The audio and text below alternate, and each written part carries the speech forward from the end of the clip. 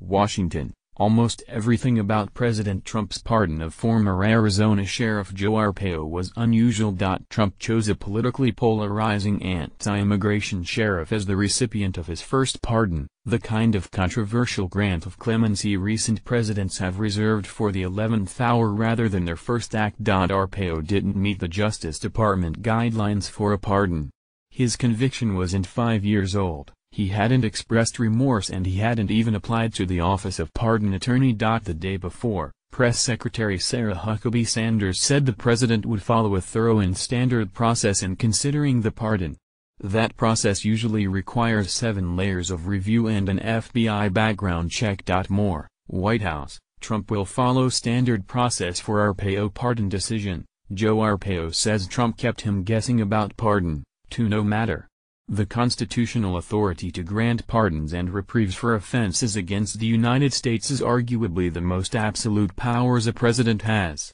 He has to work with Congress to pass bills, appoint cabinet secretaries or negotiate treaties. But a pardon can be granted with the stroke of a pen, sometimes not even that, and can't be overturned by the Congress or the courts. Once delivered, not even the president himself can take it back. Despite the absolute nature of the power, or perhaps because of it, presidents are often downright shy about it. President Harry Truman didn't publicly disclose his pardons. President Gerald Ford pardoned his predecessor, Richard Nixon, on a Sunday morning with no advance warning. President George H.W. Bush pardoned key figures in the Iran-Contra affair only after losing re-election. President Bill Clinton pardoned fugitive financier Mark Rich, 2 Democratic congressmen, a figure in the Whitewater scandal and his own brother, all on his last day in office. None of them telegraphed their intentions quite like Trump, who had been openly hinting at the Arpaio pardon for 2 weeks. "I think he's going to be just fine," Trump said at a campaign rally in Phoenix on Tuesday. But he said he wouldn't announce the pardon then because it would be too controversial. "This is just the most in-your-face gesture imaginable for the pardon power," said Mark Rosell, dean of the Public Policy School at George Mason University and a pardon scholar.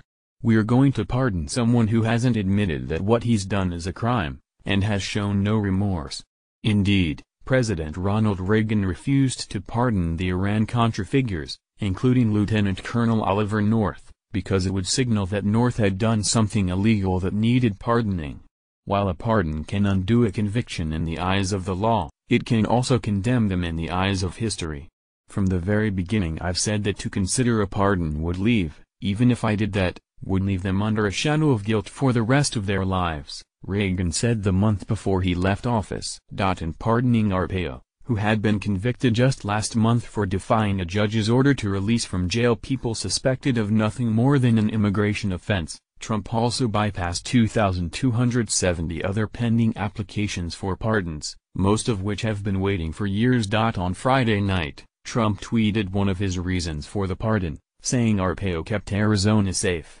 P.S. Ruckman Jr., a political scientist who has studied the history of presidential pardons, says Trump's use of a pardon for Arpaio looks more like crass politics than a serious use of an important presidential power.